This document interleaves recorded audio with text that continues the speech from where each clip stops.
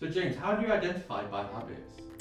I think bad habits, I guess like good habits, can just kind of creep in, can't they? I certainly noticed that myself. Sometimes it can be something that just knocks you off course, knocks you off track.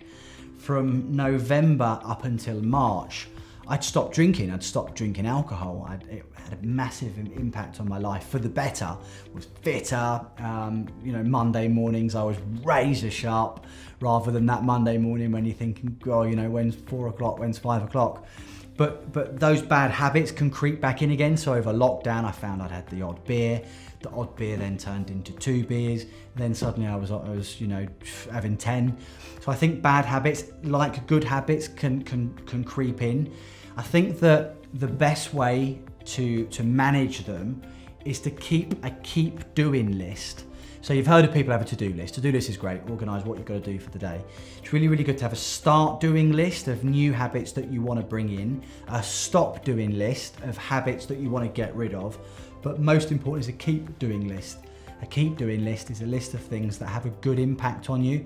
Might be having a healthy shake in the morning, or a healthy ginger shot, or not drinking any alcohol, or getting out and going for a run. It's having a list of things that just work well for you. It's a list of things that fit well into your routine.